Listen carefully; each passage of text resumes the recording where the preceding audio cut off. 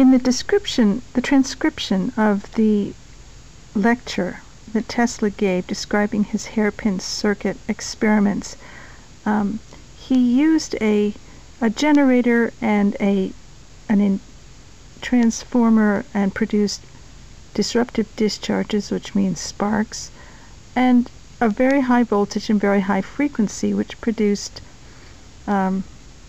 which he used to make lights. But in the hairpin circuit, now I've just shown you the 3 pictures of it. This one is the middle one with the opening at the top. And what I want to say at this point is that his point was that the 3 lights were different brightness, and I don't see a different brightness. They all seem to be even, and I don't know why. It may be because these lights have capacitors inside them. The first one might be brighter, but I'm not sure that that isn't the first one having brighter bulbs. It's very hard to say conclusively. So I'll describe the circuit now. This is a hairpin circuit, a Tesla hairpin circuit replica. Here's the basic Joule Thief. There's the transistor, the resistor, big toroid. This is lid motor's rheostat, and this allows me to adjust the amount of battery juice coming into the system. So I have 1, 2, and 3 lights ready to go. This is a not stout copper bar. This is a copper wire, and I've already connected these black lines, but so far, right now, what I'm going to show you is the secondary on this other not stout line, and the first one's going to be just this first light.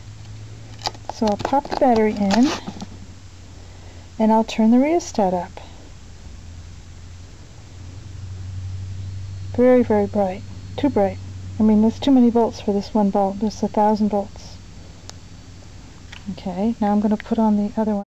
So here, follow this, and I'll explain it. Right here is the green one, which is, there's the first light, and now I've connected the second light to it, and it's on dimly, and I'll adjust the rheostat again. And you can see they're both very bright. And now, just so you can see it, I'll connect it in a minute. But now the third light has gone on, and I don't have enough hands, so I can't adjust the rheostat. Now, there you go. There's the last one, and it's attached to this last light bulb. And I will now adjust the rheostat, and you can see what happens when all 3 of these share 1,067 volts. I think probably if I had about 1,400 volts, it would be enough for all of them. Now look, I'll take this off. It's easier to do. Look how bright those 2 get. And basically, I'm not willing to fry these lights, so I'm going to lower it a little bit, and then I'll take off this one.